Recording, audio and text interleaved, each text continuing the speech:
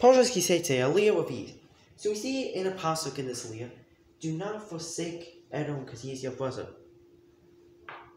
In the literal sense, it's talking about how we cannot borrow an Edomi from trying to convert to Judaism. But the Yisur Torah tells us a lesson we can learn from this also. Edomi doesn't always have to mean someone from Edom, Esav. It can also mean just sinner. And the Torah is telling us that even when you see someone who's a big sinner, do not give up on them. Do not forsake them.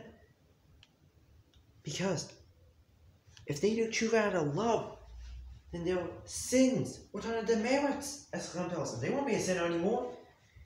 And we can see this alluded to in the pasuk when it says, Ki achicha, he is your brother. The letters in those two words also start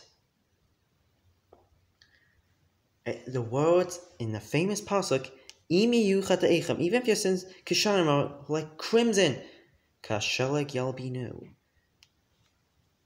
like snow, I will whiten them.